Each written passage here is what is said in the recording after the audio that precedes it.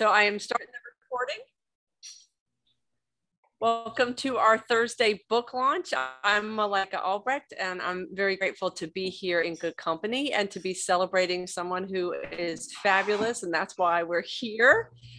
This is Judy Kronenfeld's fifth book, Groaning and Singing, and there is a link in the chat section to order the book if you haven't already done so. We've already been talking about, a couple people have reviewed the book, so I look forward to kind of having y'all here too, so we can all talk together. The bio is in there. I'm not going to do too much of an overview because I really want to just listen to Judy read from this collection. Her four previous collections include Bird Flying through the Banquet, and that was FutureCycle as well, 2017. Shimmer was from WordTech, and that came out in 2012, and Light, Lowering, and Diminished Sevenths. It was the second edition, Antrim House in 2012, winner of the Litchfield Review Poetry Book Prize for 2007. Her poems have appeared in a variety of all our favorite magazines. Oh, these are beautiful. Cider Press Review, Ghost Town, New Ohio Press, one which is Jacar Press, Rattle, Slant. And with no further ado, I am going to say a few things. The chat section stays pretty active. Judy, I will mind that so you don't have to kind of multitask. Oh, that's wonderful. Thank you. You're welcome. And I will send that entire chat section to you because I love how oftentimes a line will resonate with several people and at the same time we'll quote it in the chat section. So I think you really, that's something that you'll really enjoy reading. That is fabulous. Of course, I will appreciate it. You're so welcome. I'm just really grateful that you're here to celebrate with us. So I'm going to make you the spotlight. And I remind everybody to, if you have forgotten, just go ahead and mute your microphone. And that way we can focus on listening. All right, I'm coming to you. And we just had somebody that I had to put into from the chat section. I mean, from waiting room. Good. There we go. You are spotlighted. Thank you so much for being. Whoops, now I've just got to get my document back up. All right, there we are. Okay, I'm going to begin with a poem that is a teacher's poem in some sense. Non-teaching day. I drive by a long line of students as they labor up the hill to campus in the rare California rain, holding umbrellas stiffly in front of their chests, the way they'd hold candles in a procession. They advance singly, not talking, the steady tick of the rain seeming to quiet them and turn their thoughts inward. And each of them, alcoved in his private space, achieving the hill's crest where I stop at the light, appears to me briefly dignified as a figure in high relief, with book or pen or pastoral staff on a cathedral porch. All day, while I busy myself with my own rounds, I will think of them flowing inward and outward to the sound of bells, their hearts so carefully contained, like brimming bowls of guarded water carried from a desert well. That poem is a little bit about the privacy of the self. And in a sense, this one is too, although a different tack. It's really a dramatic monologue spoken by a British man. And it started when I saw this article. Who can think of anything but poems? This article in the LA Times with the headline, "Britain Makes Loneliness a Cabinet Level Concern." And the title of the poem is Letter to the Ministry of Loneliness. And then again, it's the man, the British man speaking. I take round trips on the tube during morning rush hour. I stand up for maximum contact, for the warmth and pressure of other bodies, and inhale the steam of coffee and cigarette breaths. I offer to walk my busy neighbors' kids to school. Their brittle voices ring in the icy air as if belonging to another universe.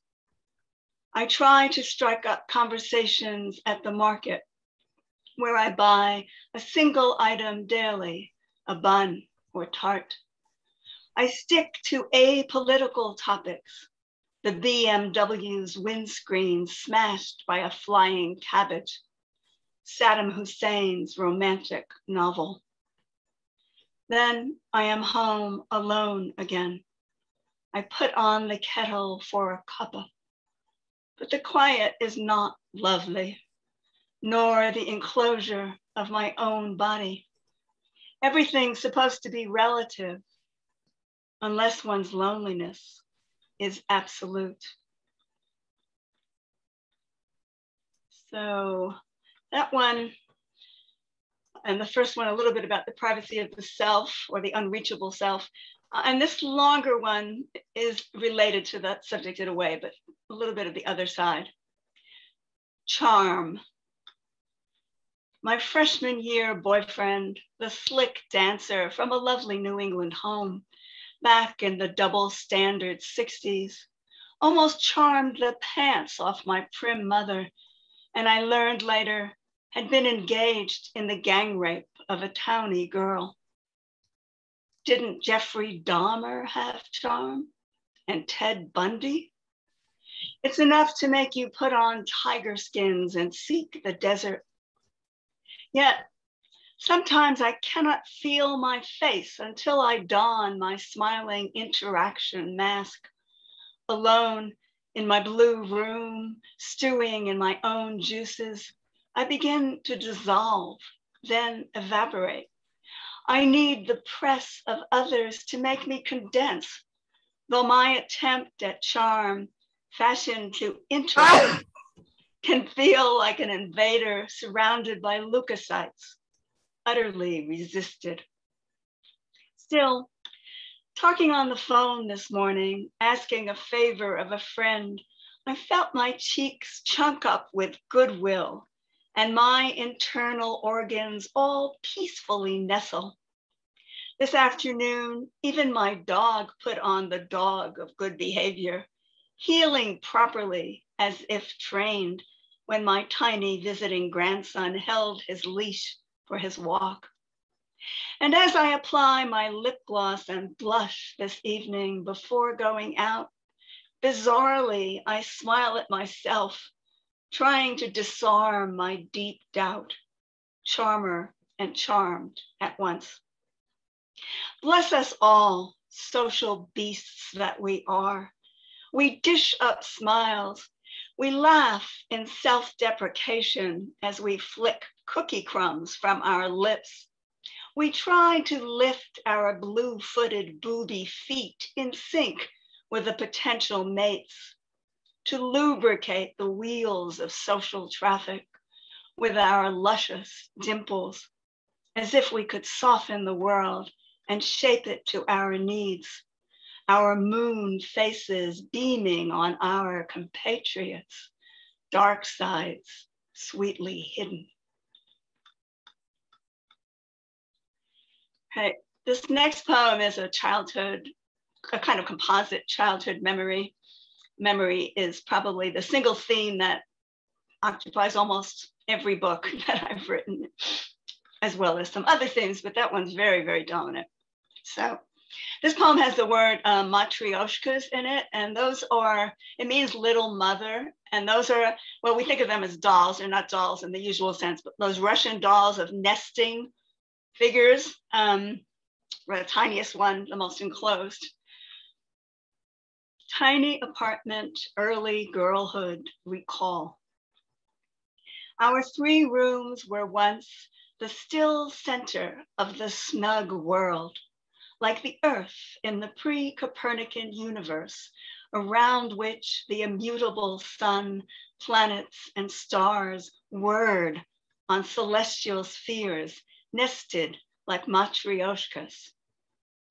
Summer mornings, I lay late, regal in my bed, suspended stories from the grimy city streets, watching stripes of sunlight flush and vanish on the wall.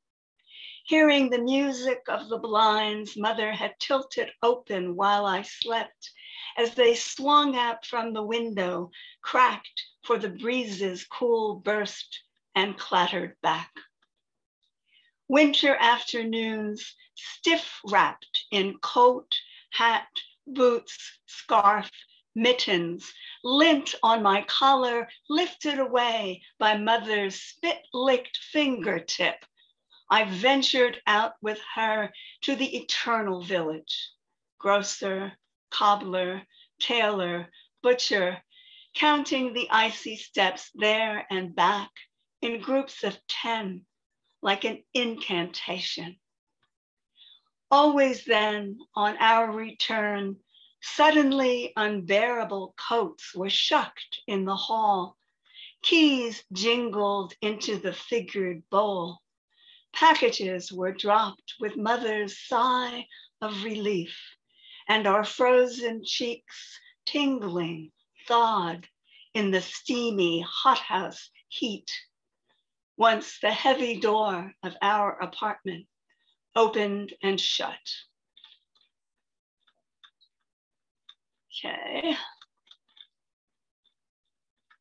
Okay, this is a longer poem, and it certainly is concerned with that theme of memory, which has absorbed me from light lowering and Diminished Sevenths onwards, and maybe before.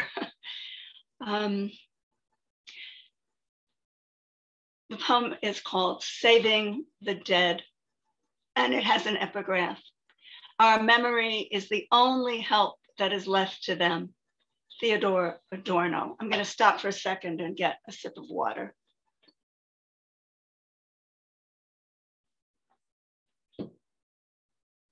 Saving the Dead. We carry them inside us like persons still unborn, as if everything they might be again awaited them. The bodies of our mothers before we were born, the once coquettish bodies of our prim mothers. My mother balanced on a honeymoon hayrick with my father, his palm sweeping her face towards his for a kiss, a white hibiscus flower blowing in her black, black hair. The bodies of our fathers, flat-bellied in their crisp-pressed uniforms, standing near the wings of the flying fortress, on the deck of the Massachusetts. My father grins at a monkey on his lifted arm, on a tiny island purpose-built refueling stop. All those kept safe for us by luck. Time startled and lurching forward, we still carry them. The bodies of our mothers rocking with ours, groaning with us when we are ill. The smell still in my nose of my mother's richly metallic, fertile blood on the Kotex in the bathroom. The carving out of her womb and so many others. The decades beating furiously away. The long ah of their sighs as they settle into our warm cars to be taken to the doctors. The bodies of our fathers, their huge hands under our backs as they teach us how to float. Their sturdy shoulders we ride into the breakers. My father's arms cradling my 4-year-old body, zonked on the cherries I stole from a tray of Manhattans at an aunt's wedding. Home we go, home on the subway. The careless crowding generations, the cracking of their chests, their plaintive, reedy cheeks. But I enjoy it when we urge them not to eat fast food. We carry them, their years fanned out again, unshelved, as we are carried towards the indignities of our own bodies. We are together, undone by time, about to be undone, undone, about to be undone by the bodies that carry us.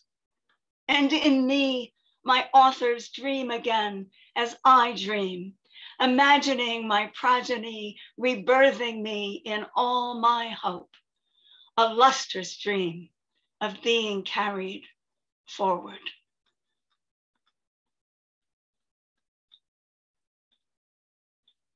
Okay. So the body's theme continues in this poem that's also about that length, and is a dramatic monologue in the voice of Scare Crone. Scare Crone. I know I'm going to look down at my thumb tomorrow morning and see a wen sprung up like a mushroom overnight, the first step of a goose-stepping cancer. Or at least that's how I'm thinking driving home from visiting my coeval friend, whose body's a clumpy puddle, a slumping pudding, who, as we leave for the restaurant, squashes an ancient discolored cap over her white stubbled head. She cannot care, that scares me so, around which the black crows circle, cawing, and who's so goddamned unself-pitying. I pity, I admire, growing fiercer for music, music, music, not to be stuck in the musty corner at the living dance, drooping wall weed in ill-fitting frumpy skin. I want to throw shots back into my open mouth, let my delicate stomach rebel and throw up all the virtues, acceptance, patience, dignity in decline. I'm not going to stock pretty leak control panties or plan ahead for babbling on the heath. Though I can see my own crows coming to roost, the crow of bone crumble, the crow of dental devastation, the crow of deranged feet. But the black ox has not yet trod definitively on my toe. And so my luxury, I hate the crows that get in my face and try to fend them off. This one, feathers mangy with parasites, who waddles near my right eye wearing a groove. This one, twig tool held in his beak, who works his signature trefoil by my left. I shimmer my eyelids, wave my hands, though their cousins flock to my lips as if digging the furrows above and below will yield seeds. Though they land on my fingers, my arms, though I'm on the train to nightmare, though I'm on the train to scare, I don my flowy clothes and shining like shook foil, dance in my glitter and glow. So that shining like shook foil is from Hopkins, whom I love, and wrote a honors thesis on when I was in college. So it sticks. So there's 2 medium-sized poems and 3 very short ones. I think the time is okay, but if I am wrong, stop me. Okay. Now, I am happy to live in the ken of canines, to be taken in by their gaze and to gaze on them for the long moments of saying nothing. I like to wait out the nano delay, a bacon bit in my palm under a cartilaginous nose until a nostril quivers, and to imagine all 300 million olfactory receptors sieving the air. I love the warmth of mammalian weight, gift wrapped in fur, the soothe to my fingers of flanks.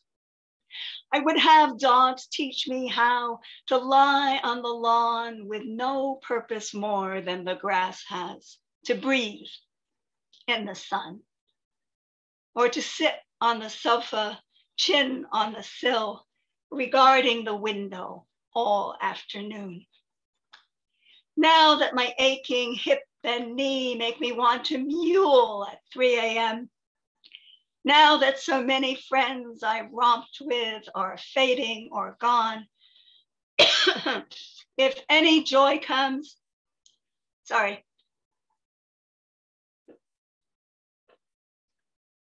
if any joy comes, I wanted to spin me around so my feet leave the ground. I want to grab whatever treat the world throws into my mouth, to chew it at once and completely, without nostalgia, without shame. Excuse me, I'm getting a cold, so I'm going to take a second here to cough and get a good lung of water, which I hope will help, but it's not certain. Gold. Such rare visits, and usually on the third day. My middle-aged son, living a continent and an ocean away, says, as if he's had a chance to ponder it, and it's quite a pleasant surprise. It's really nice to see you, Mom, and gives me a quick embrace, like a light wool shawl stolen from my shoulders, just as I begin to appreciate its warmth, which is notable nevertheless, because his greeting and goodbye hugs always preserve the space between us, like a band of insulating air, and make me think of the way men make even quicker work of mutual pats on the back. But this time, he was in the kitchen, rinsing dishes for the machine, and I was ferrying the last ones from the table. Sorry, and everyone else was, I don't know, blocked out by the shine when he said, it's really nice to see you, Mom. Can I have a hug? Praise memories pushed down storage, unerased. Praise swift retrieval.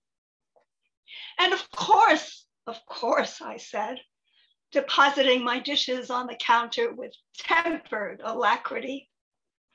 It feels good to hug you, Mom, he said, during the long seconds beaten out like gold to blazing brilliance. And to hug you too, thickly, I murmured.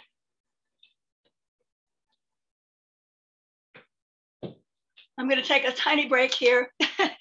Just 3 more very short poems if there's time. There is definitely time. Please keep reading. Okay.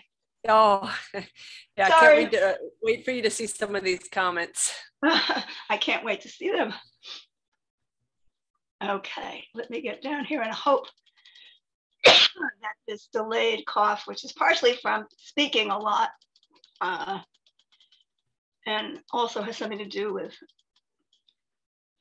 kind of toxic medicine that I take to ward off a recurrence of the cancer I had last year. So,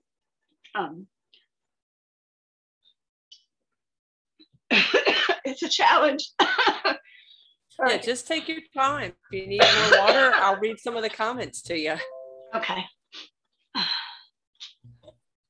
So Rosemary just wrote, makes me all mushy. About the last one about your son. Yeah, and me too. Of us, yeah, no, definitely. And without nostalgia, without shame about the dog poem resonated. Yeah. Several of us put that up there. Nice.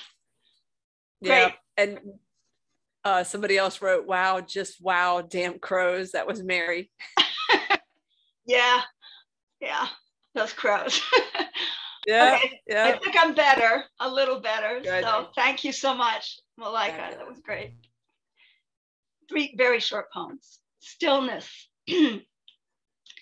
Stillness, late afternoon, December, Southern California.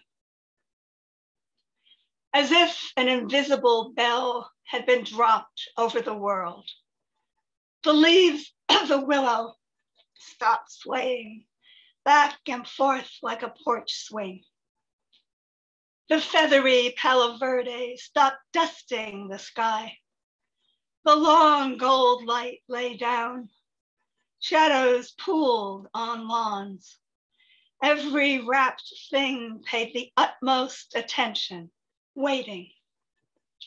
If ever I had been that quiet, listening, who knows what I would have heard.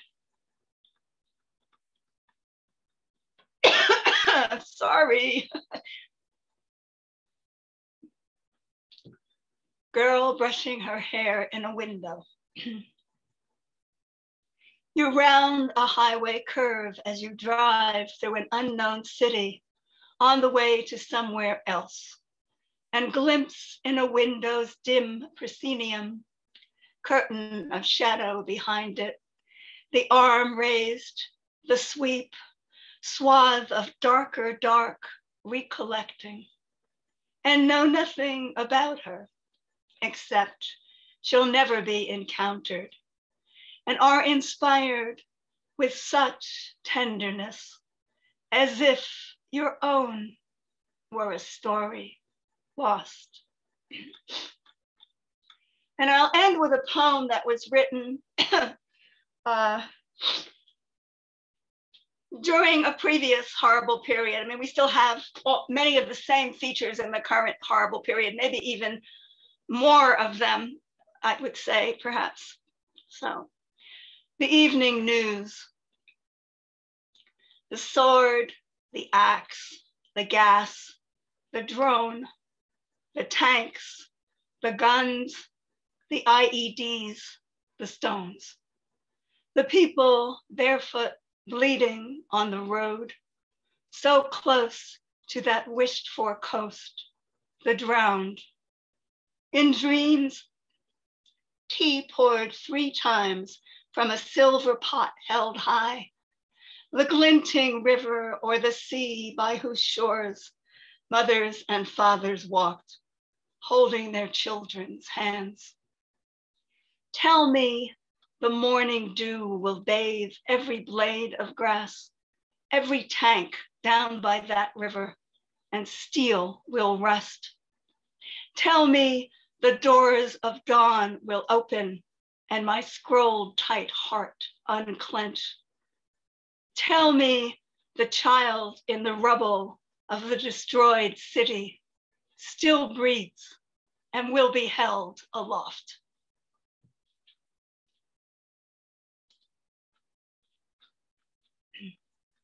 And that was it. Thank you so much. Oh, just amazing reading. And that last poem, especially. People, you can unmute and clap, because I think sometimes it's nice to be able to share. Wow. Excellent. Oh, thank you guys so much. I appreciate every comment. Oh, wow. Thank you. Yeah, Cindy wrote something fabulous. No apologies necessary for coughing. All I hear is a magnificent poet. Oh, thank you. True, right? Yeah. Thank you. Thank you. Really, I mean, true. Yeah, I have some spray that you can use to, moisten your mouth. And of course, I didn't think of putting that on my desk. Anyway, thank you all so it was much. A fabulous reading, and there are lots of comments. I want to open it up so people can ask questions. We can start talking about, the recurring themes. And I love, Judy, that you, you talk in terms of like memory and the things that drive your poems. It was really nice to kind of hear some of that. For me, that just added something to the experience of listening. Alan just wrote, wonderful, Judy, congratulations on the book. I'm enjoying it and enjoyed especially reading along. Nice. Thank you, Alan. Made it doubly good. Does anybody have any questions that you'd like to ask? Okay, the same themes, but playing for higher stakes in this book. So did you want to talk about that, Robbie, what you noticed about this book? Well, you'll probably have to wait until my review comes out. Because it's all about that. It's all about that. Oh, cool. Yeah. Fabulous. Fabulous. Hi, Cynthia. I see you. Thank you. Yeah. Bye, it focuses on the Adorno quote. Yeah. Okay. Which is central to the book. Yeah. And probably could be central to all the other books too. Yeah, but even more than in the earlier books. Well, I can't wait to see the review. I hope it gets accepted. Yeah. Well, Rattle is looking at it in Valparaiso. Oh, Rattle. Lovely.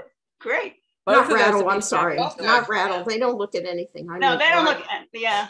No, they hate me because of my politics, but Rhino. Yeah, Tim is not, well, we won't go there. We won't go there. Let's not go there. Let's not. Rhino is what I meant, because they publish my Rhino in addition to, yes, that makes sense. Yeah. So ask me a question, someone.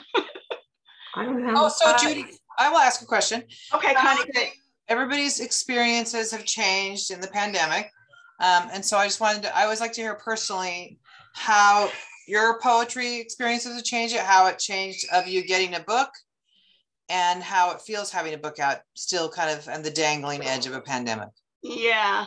The thing about books is they take so long to complete and so long to get accepted and then so long to come out that actually the large proportion of these poems, just about all of them, were written,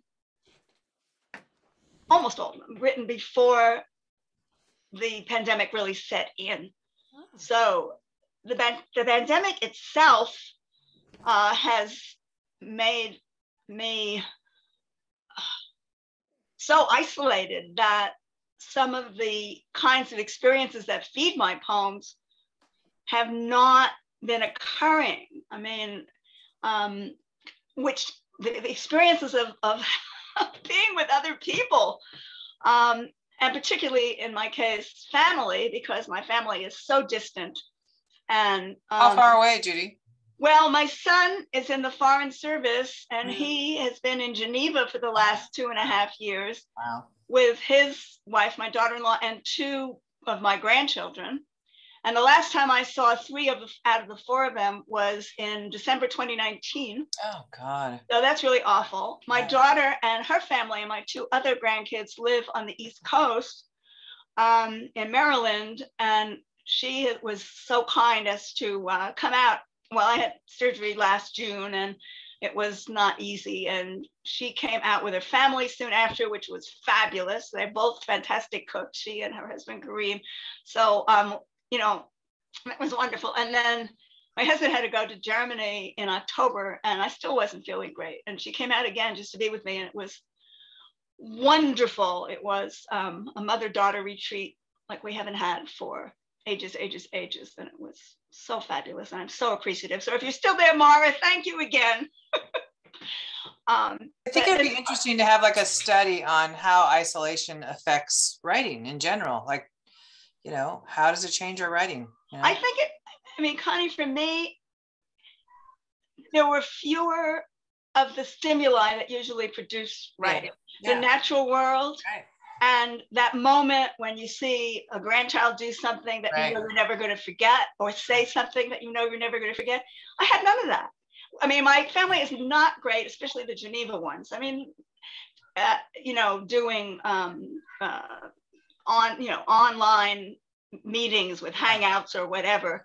They're all very, very busy. You know, several of them have had COVID. It's been a tough year. Yeah. And because my son is in the Foreign Service, what he's involved with doing, I mean, once he who shall not be named was out of office, his workload increased many times. So, you know, he got a lot more busy. But I really feel the absence of the life prompts. Yeah. And that has been very hard. And then there's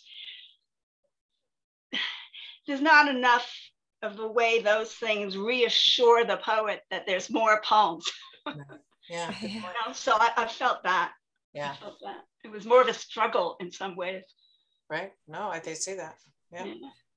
I deeply appreciate you asking the question, Connie, and then Judy, hearing you talk about it. And just, you know, one of the things that was striking me so much as you were reading is just this beautiful attention to life and people, and how we connect or are disconnected, loneliness, interior. It was just lovely. And I can see that not having that input for someone who is a keen observer of all things, that would be something that you grieve, and that you feel acutely.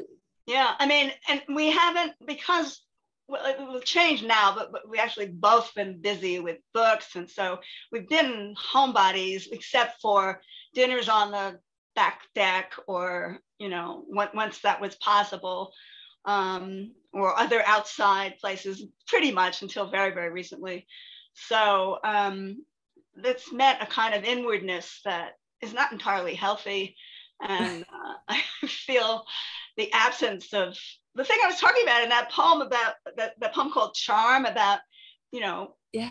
sort of dissolving in your own room. I felt a lot of that. Yes. Yeah. May I say Totally. something? May I say Yes, something? please, Margaret.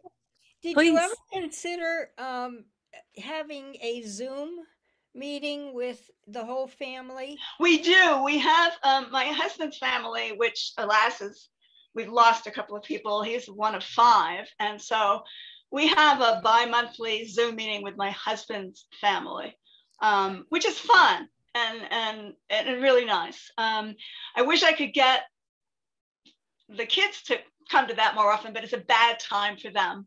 So it's hard. We do it once a month, and I have 5 in college, and they all get on from their different colleges. That's great. We play Boggle. Wow. What you play a game and with my my family. We used to do that all the time. Right. I mean, you know, we talk a little bit, but then, you know, most of the time it's either Boggle or some other game that they like. Usually word games, and they're all better than I am. Oh, well, I've lost that skill. Really irritates me. Yes. My son and my daughter are both phenomenal at Boggle. It's like, we're Boggle crazy. I play with my grandson who's 7. Yeah, it's fun. Yeah. Consider doing that. I mean, I think you'd be surprised how many will get on. Well, I think I need to persuade the kids. I mean, the problem is when it's 12 here, it is, you know, like 12 noon here, it's 9 already, and the kids are going to sleep in Geneva. And then it's dinner time for my daughter's family. Well, no, it wouldn't be if I'm in Pennsylvania. I know. Yeah. No, but I mean, you're right. It's just a question of individual families and what their metrics are. I have, you know, one granddaughter at USC law school, and she gets on all the time. Yeah, really good. Maybe I have to try harder and at least get the grandkids. Yeah, we have had conversations with the Switzerland one, the kids a little bit more often than the parents, but and it's been good, you know, to do that. And my granddaughter did visit in August, my oldest granddaughter. So that was fun. Nice. So yeah, that was really, really great. So I wanted to come to something that Rose wrote because it's interesting. You quoted a song, and probably people do remember. I don't know if you've looked in the chat, "Storming My Pain," but so you really felt a deep connection with the poems that Judy was reading, and you also have written a review. Is that correct? Yeah, I do know the poems and I love them, but apart from that, it's just that because Judy remembers, and she said at the beginning, their memories. I'm of an age where memories are important. My children are far away. They live in England. I hardly see them. My granddaughters have just grown from little babies into young women without me seeing them because of the pandemic. And what Judy writes is simply strumming my heart too, because I'm there with her. And I remember so many of these things that happened to me, and she just says it better. Well, I think you're hitting on one of the things that I felt I was reading in the chat section is there's something so exacting and so evocative of the language that Judy uses and the way she recreates you know, the scene or the memory or the realness that a lot of us were going, yes. And I think that's kind of what you're saying, Rose, that she has a particular beautiful gift of bringing this. Yes. You are expanding all those things that are missing. They're beginning to build up again. Thank you. Good. Yeah. Good. And, you know, there's not really a question in there. I think we just have some praise for Judy then is really what we're saying. And it's okay too. Well, I'm kind of interested in your, I mean, we probably don't have time, but in your methods of working, especially during the pandemic. I mean, have you found yourself writing in a different way, or Is this Still question waiting. for Connie? I'm Do sorry. we still? You're asking Connie if she, I'm if asking she's, anyone, like, really. oh, I'm all of asking- us. Yes. Yeah. I mean, I admit that what you said struck a note, because you say because you don't see, you're not outside, you don't see the grandchild, you don't see all these little things you basically hang your poems up on. Yes. It's very difficult to actually come up with the stuff that you've always written about because it's not there. Yeah. And I find that in the pandemic, I didn't really suffer that much because despite my big mouth, I'm really quite an introvert. So my husband and I were sitting at home quite happily doing our stuff. But I found that with the quietness of it all, I went more and more inwards and more memory and more and more.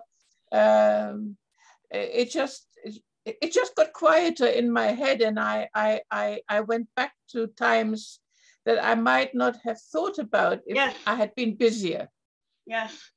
Very interesting, Rose. I want to add to that, though, because I'm going to do the polar opposite. My life is completely insane and often in a constant state of crisis, as Malika knows.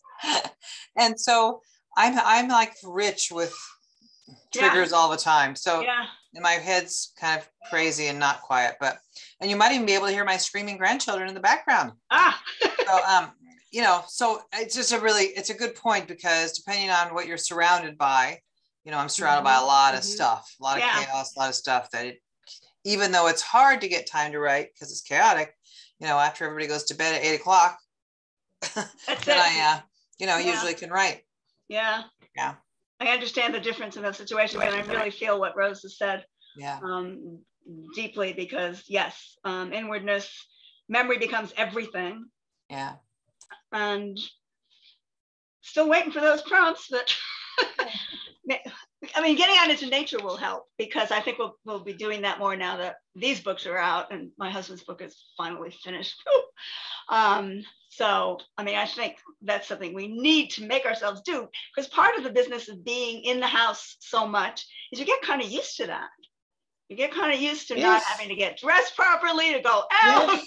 You know, you get used to the laziness of it. Oh, Judy, I mean, I have to confess, just now when I realized that it was nearly 7, I raced into the bathroom to put some makeup on, because I thought, oh God, I can't really Zoom the way I am. This is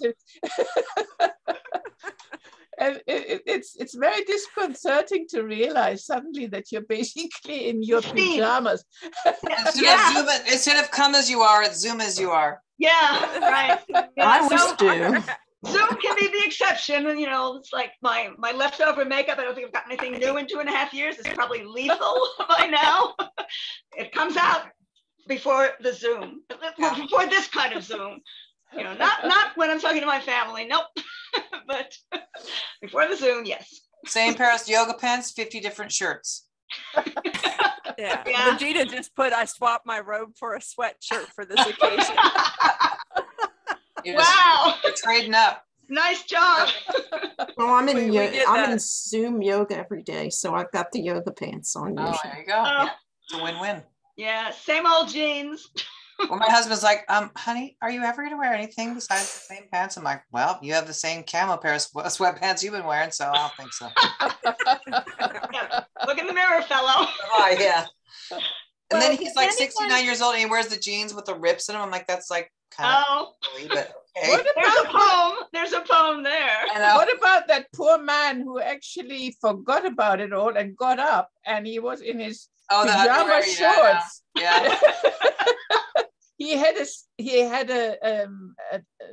jacket on and a tie, and he was from the middle up. He was completely business, and then he had to get something. He got up, and the camera caught his pajama shorts. Well, and sometimes nothing. Just like sports day. My husband always puts that picture into my mind before confession. You don't have to wear anything though.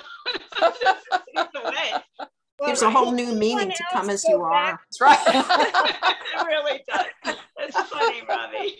So I don't want to interrupt, but I do have to drop off. Okay. Speaking of chaos, Bye, Connie. Really good to see you, Connie. Congratulations, Judy. It was beautiful poetry. Thank you. Yes. Good Love luck you to dearly, you. Connie. And let's hope it's a better year for all of us. Gosh, let's. Thank you again, Yes. Malika, for hosting. It was such a pleasure to celebrate with you and to be in such good company. And it was nice to hear people laughing. You know, I know these are extraordinarily difficult times, and it does matter, you know, your circumstances and where your loved ones are. And I think that just really honoring that, but also understanding that it's the grace of community sometimes for us just to be in one another's company, even if it's via Zoom. Thank you so very much. Thank you. Thank you Be all. well, everybody. I just want to add one thing. Yes. I live in Peru, and I'm usually excluded from everything English. And for me, the pandemic has been a blessing, and the Zoom meetings have been a blessing because I suddenly can participate, and I can join everybody, and I can hear English, and I can exchange poems. And for me, it's been absolutely marvelous. And I hope that some of these Zoom meetings continue, because I'm dead happy about them. Yeah. Hear, hear. So interestingly enough, for you, the isolation was more intense prior, and that the Zoom meetings have actually given you a larger sense of community. And I think that's true for, yes. But It's given me the world. It's given me the world, which I didn't have before. That's very eloquent. Yeah, I think that, you know, some of us are acquainted with this online poetry magazine, Verse Virtual.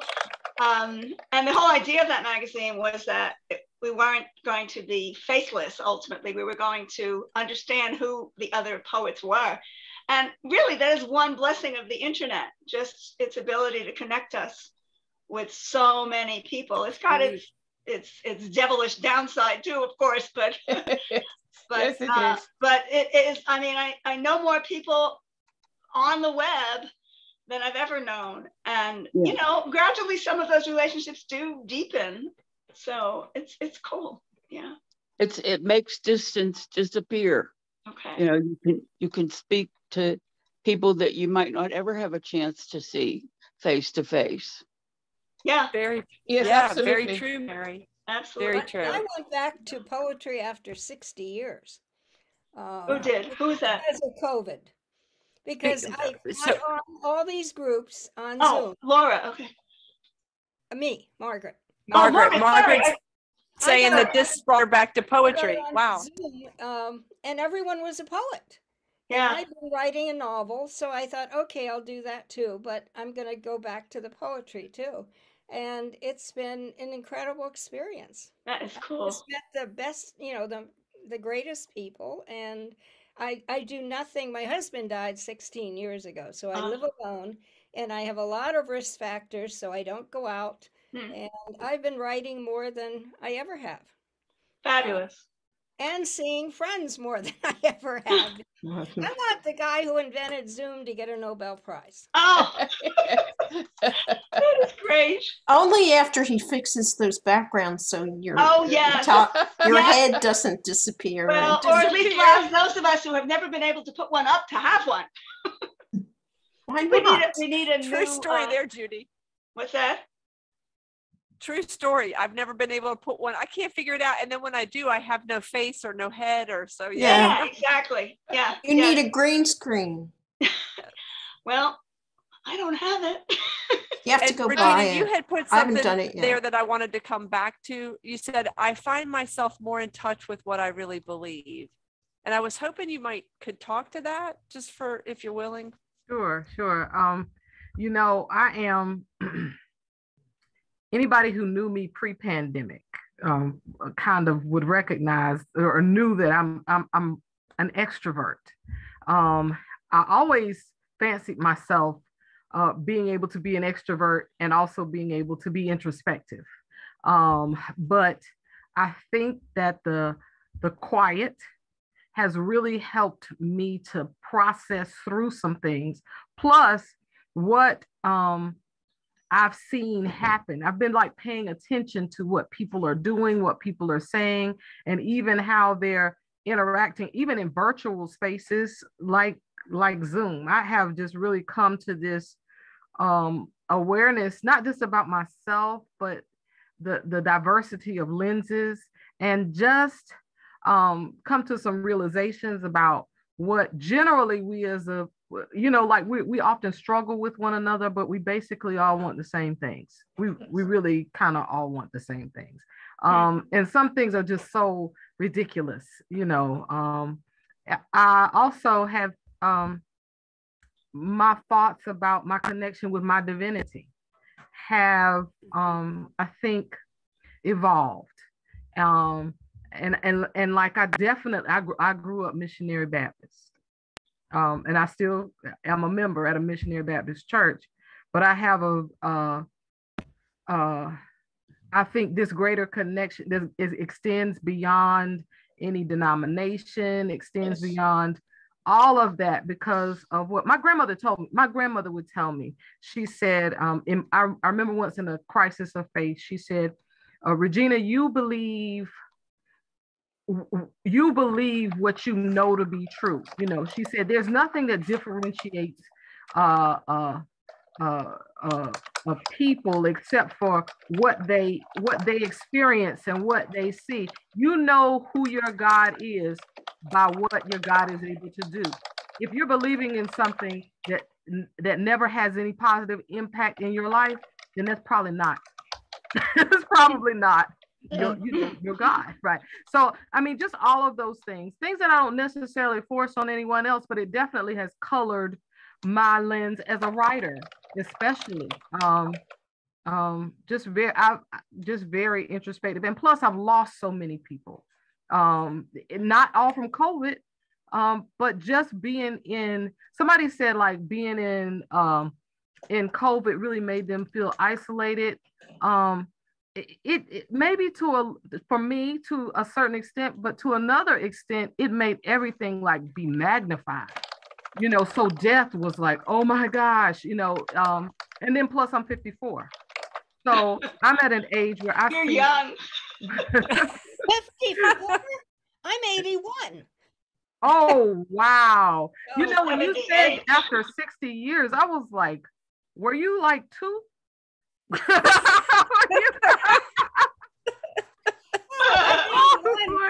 I've had 18 poems published in the last 2 years. Wow, that's excellent. Yay! That is excellent. But I Fabulous. just love doing it. Yeah. Well, Margaret Duda, you're gonna be like one of my role models, because I'm an English professor. So, but I teach English, and I'm a lifelong writer. I always said I'm a community poet. But when the pandemic, maybe a little bit before the pandemic and really into the pandemic, I said I have to do something with this beyond just what's around me, and Zoom has helped me do that. Yeah. So I probably went all off the beaten path, Malika, but and I'm glad you did, because I have to say I have enjoyed this. We've done it a little bit different. Yeah. And I think that we needed kind of each other. Yeah, that was lovely, just to feel connected. I think you set the tone, Judy. I do. Oh, thank you. I so appreciate this. It's just changed my whole month. It's just great. Good. So thank you again. Everybody be well. Thank you for being here. Judy, thank you for your amazing Thanks, Malika. Thank you all. Great company, everyone. everybody. Thank you. See you later. Love you all. Love you all.